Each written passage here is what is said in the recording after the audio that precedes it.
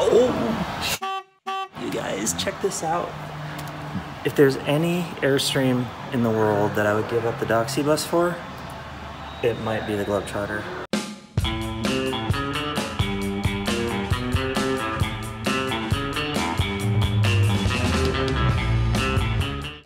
We're gonna walk you through. So the Globetrotter is somewhere between the International and the Classic on the tier. This is their first 30-foot Globetrotter ever. So Globetrotter label. So some things that we noticed right away: electric awning, and we've got electric stabilizers down here, and the controls for the electric stabilizer are right over here behind this little door. So that's how you extend the awning and the stabilizers. You notice that it's very, very similar to the International. It has mostly plastic finishes, though you can upgrade this stuff. So on the Classic, you'll get all stainless steel. So otherwise you got the same rims, but then we noticed right away that so apparently on the Twin, you get 2 extra hatches. So check this out. So 1 hatch here, and then you have your regular hatch, just like we have. Oh yeah, look, they changed the bumper to be black accents instead of gray. I like it because it does better contrast.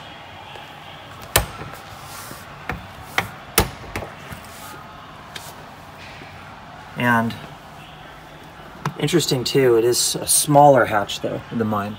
That's interesting. So you've got your black bumper. They've put plastic covers on these. Interesting. So the awning kit is the same that I have on the Serenity. And got another hatch here, Hatch O Rama. Not sure how I feel about that, but I am always complaining about lack of hatch space. But. So 50 amp short cable, power and backwash, exterior shower, just like on the International. Cable TV / antenna hookup. And this is hot water. And then another front hatch, just like we have on the Serenity. And Fred noticed something about these windows is a little bit different. There's 3 of them, right? Instead of 2, like we have on the Doxy bus. So my speculation is maybe people thought it was hard to lift the bigger windows. I don't know. I'd have to think about that one. But same embellishments on the front. But I did notice they've changed the paint to black. I wonder if it's more durable. I don't know. But they still got the same breakaway, same 7-blade connector, same chains. Check this out though. They did change the hitch here. So now it's kind of a little rubber kind of strap type deal. So that's interesting. A little bit different. Otherwise looks the same to me. So here we have apparently the generation of stair that was released right after I bought the International Serenity, but you can see here it's all aluminum instead of that big honkin' steel thing that I have. And I really like it. I like the texturing on it. No slip. You guys want to see inside? I'm excited. Oh, look at this, you guys. Oh. Okay, so first thing I noticed right away. So the Globetrotter and the International Serenity, the Doxy bus, share many similarities, but I noticed a couple immediate differences just because I've been in my Airstream for so long. Check out these really sick controls. I think this is really nice. This is a nice embellishment. Kind of the nice chrome. I noticed that in typical Airstream style though, you and I talk about usability all the time. No labels, so you just have to know. But then they label these, right? Yeah. So also I notice immediately in the International, garbage is here. Here, you go in through the side. So I wonder why they did that. Hard to know. Interesting. they've also got kind of a walnut finish here. Not my style, but they've got storage down along the floor here. So looks like an inverted circuit down there. Pretty good access to the inverted circuits all the way along. Little thumper down there. We were not able to find out what the make was of the stereo, but now another interesting change they've made here is the speakers point out. In our Airstream, the speakers are down here. We have noticed that is a bit of a problem because when you're sitting down, then the speakers are really loud, and then when you're standing up, you can't hear anything. So, interesting design choice. So I noticed, look at this. There's no back storage now. They finally got rid of that to make more room for the couch. I was wondering why there was a few inches more storage up here. So, fascinating. And then they have the standard smoke alarm that everybody turns off because you can't cook. And check out. This is like watching an Autobot unfold. Look at the mechanism on this thing. I mean, this is crazy. Look at this like thing go. So Fred and I were talking about this. We've noticed that in some of these hatches they have mounted mirrors. Because I like to look at my nails? No, I'm kidding. I don't know. I assume it's because people want to see stuff laying down there, whatever. And here's another one. So it looks to me like DVD player and then Fusion. I don't know what this brand is. I don't know much about it, but it looks like it does have Sirius XM built in, so that's kind of cool.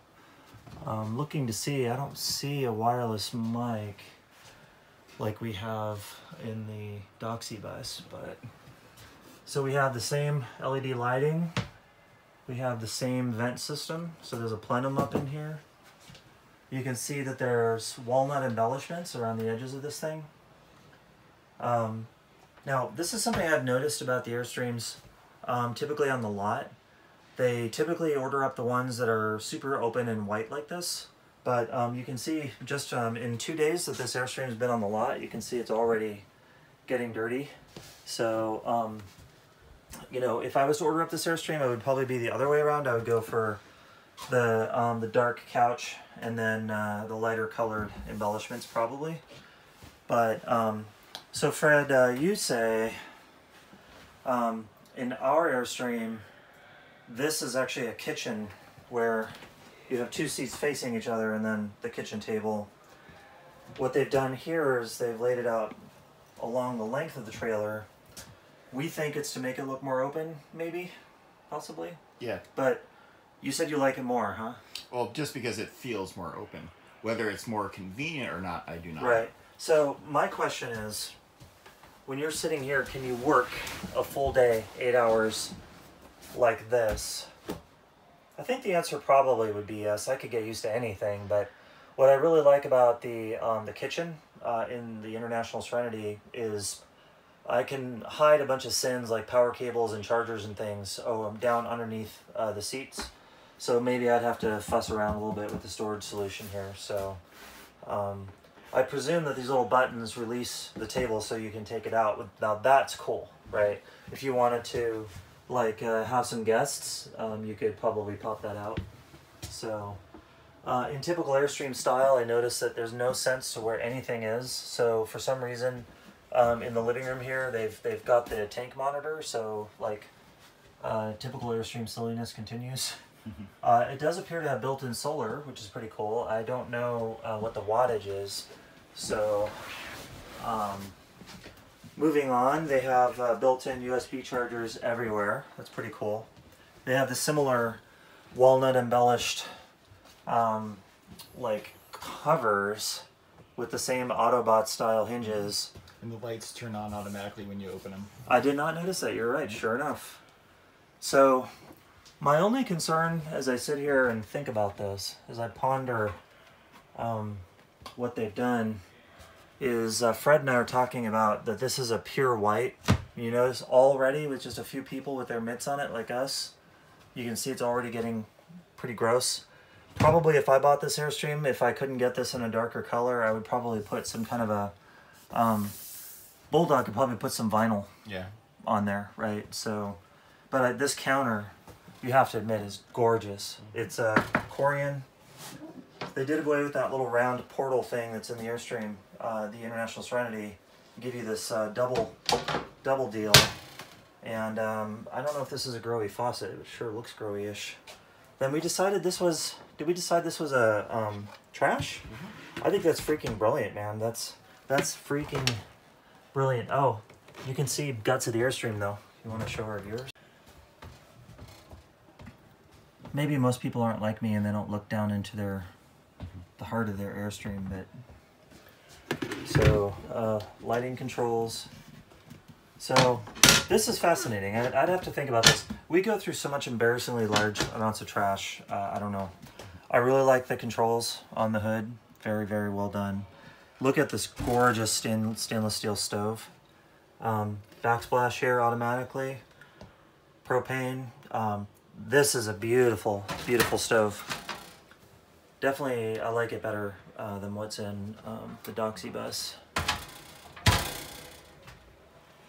Then another thing I noticed right away that is not in the Doxy bus, they have a little bit of storage. That's kind of been a problem. Like I told them that I felt like they needed to market suction cup based shelving because the Airstream has so few places to put anything. So let's take a look here. So we've got some Gigantor closet here. This is for storing what, human heads, small babies. Yeah. Sure, but maybe a slightly smaller human head, and typical Airstream kind of storage stuff. I do like the maple look though. It does kind of collide though with the walnut. I would order up my Airstream with a different color combination just because we're so hard on it with the pets. Okay, and oh, similar fake storage just like the Doxy bus. So what do we got going on up here? Okay, so like they made kind of a bigger pantry sort of type deal instead of the pull-out pantry. And so it seems like Fred and I decided that there's a little switch back here. In fact, Fred, you can see it with the camera there. And this switch turns on the microwave when it's deployed. Not sure why that's a thing, but it is. So, and a pull-out pantry. So yeah, that's really nice. One of the big criticisms of the pantry in the Doxy bus is it's too narrow, right? So that's nice. They've definitely widened the pantry up. So you can see the theme that's emerging here is more space, right? Also, I noticed the floor is kind of a textured vinyl. So continuous roll, just like in the International. I do wonder, because it's textured and it's so bright, what it's like to patch, because we've had quite a few patches done on our floor, and our floor is kind of a very dark, almost a wood simulation, so it hides patches pretty well. So they have the privacy like blinds right here, which is nice. They have a closet. I can see it has the same fatal flaw as the one that came with the International, so Fred and I would immediately go in and mount up a fix for that shelf design. And so on the ceiling here, they have a similar skylighting, exactly like the Serenity. They have a fantastic fan, slightly more modern looking refrigerator. Can't see the brand if this is, oh, it's not Dometic. Oh, interesting. Nor cold. It looks very much like Dometic. Maybe it's just a sub-brand. We'll have to look that up. So then standard controls, although I think they're in a funny place, but so they went a little bit nautical with entrance to the bathroom here. So it looks nearly identical to the International. Yep. So I noticed they have, by default, they have Formica here instead of the Corian. So, but I was told on mine that you could order it with Corian, so it'll be interesting to see when we talk to Ken if that's the case. So otherwise that bathroom looks basically exactly like the International. So let's take a look at the shower. So that looks identical, even the same kind of vents. Yep. It looks like they went to a plastic door instead of the glass, which was heavy and causes a lot of trouble with settling. I've had that problem, so that's good. Oh, interesting. So they've moved some storage up here, and so little hanging shelves. Look at that. That's really nice. They've added shelves. That's another problem that we have in ours. So it allows you to take them out. You can hang clothes. Right. And then there's a TV in here. So TV. Of course, this is the 2 twin edition. Then you noticed that there's 2 speakers back here, 2 up front, but none in the ceiling. So I'll bet you, I don't know this for sure, but I'll bet you they do that so they get more wattage out of each speaker. So, and then we've got more of our mirrored solutions. And then you can get in here to get at your electronics, so that's cool. I really like the ambient light here. The non-direct lighting is really, really nice. And a little central area here. So I like what they've done because Tina and I find the pillars to be a huge waste that they've done in the International. So, and then another privacy screen right here. So my question then is, if this was the full back here versus the 2 twins, would it still have the columns in the back? Let's ask Ken. Oh, now go. Okay, so we just talked to Ken Fleisch, and he is one of the sales people here that's selling this trailer. So here are the color combinations. For the wood, you can get elm or walnut, and as we've discussed, this is the walnut, which is a little darker. We'll pop into the 23 and show you what the elm looks like. Then clearly they've gone for walnut and cream, so the cream upholstery. Here they have a London gray, slate, and blue. Interesting that they don't offer it in a brown like we did in the International. Okay, so this is the 23-foot Globetrotter that they've got. Just to give you an example, this is the slate color, and then they still did the walnut embellishments. So this is another Globetrotter. We can't find the strike sheet, so we're not sure how long it is, but it looks roughly to me 20 feet. But you can see that this is, my suspicion is this is what they refer to as London gray. So you've seen the London gray, the slate, and the cream. I don't know if they have a blue. We'll find out. All right, so Fred and I are back here in our International Serenity. I realized when we made that film that I didn't really explain that the name of our trailer here is the Doxy Bus. So I referred to the Doxy Bus multiple times while we were looking at the Globetrotter. So we're here back in the Doxy Bus, and I wanted to close out with a few thoughts about what we saw with the Globetrotter. So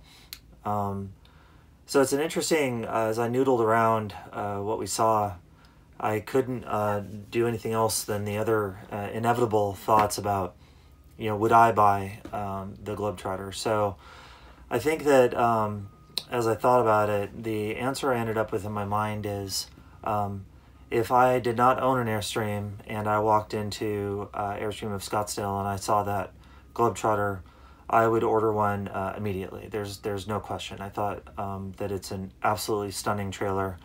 It has many elements of the International Serenity, but more. It's more modern even. A little bit of that European feel, which is what drew us to the International Serenity in the first place.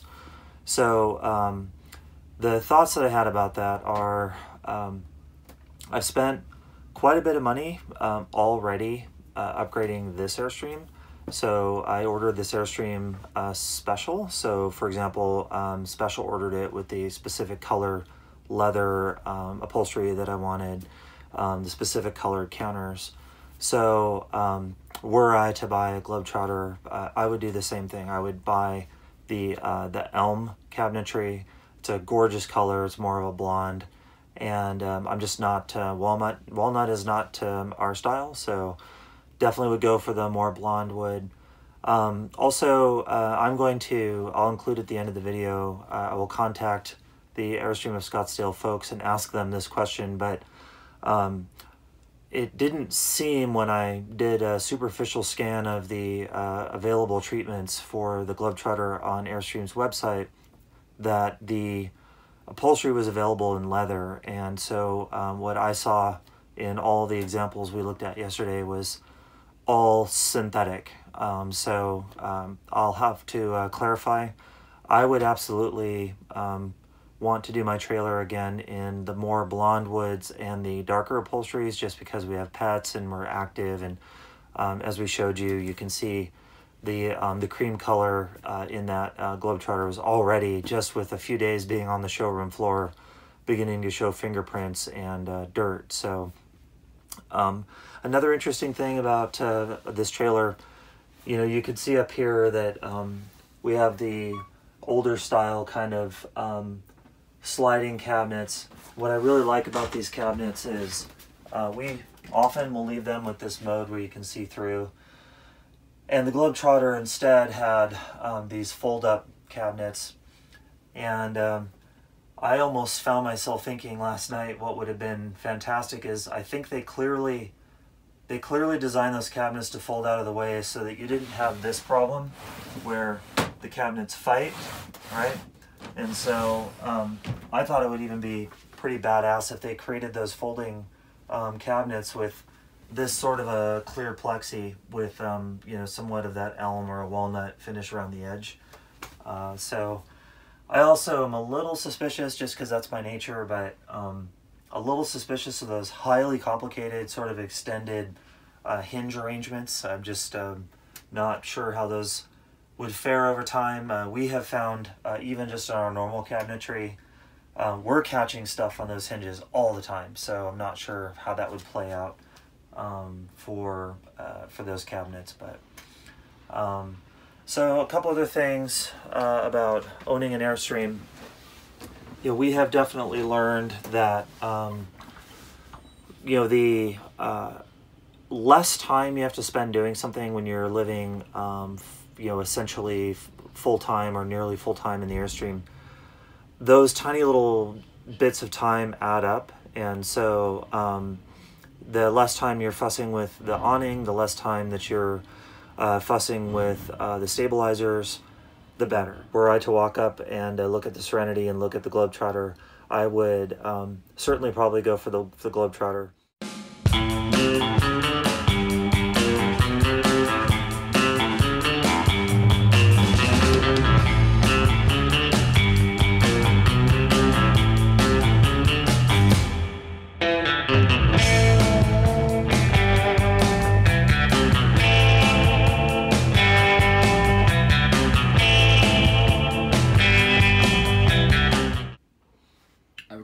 For you, when traveling down bumpy roads, how often have those things fallen out? I have found that the cabinets, or the sliding plexi cabinets, fall out directly proportional to my driving style. And so on really bumpy roads, for example, heading up to like Los Burros Campground, one of my favorite places in the White Mountains, I have knocked those things out fairly repeatedly. And I have to admit, there's a little bit of a full disclosure here. There's quite an argument in the community about what to keep your tire pressure at. The tires are rated for 80 psi. They are LT pickup truck tires that are on this particular Airstream. I have seen some people recommend you run them as low as 60, then you get much more compliance and bounce out of them. I keep mine at 70. And ever since I started doing that, I have never knocked these out again, instead of keeping them at that rock hard kind of an 80 psi. But, alternatively, you would have to wonder, do those cabinets open by themselves in the Globetrotter, right? Like, because they kind of, could they get knocked and fold out? I don't know. That would be an interesting question. Yeah.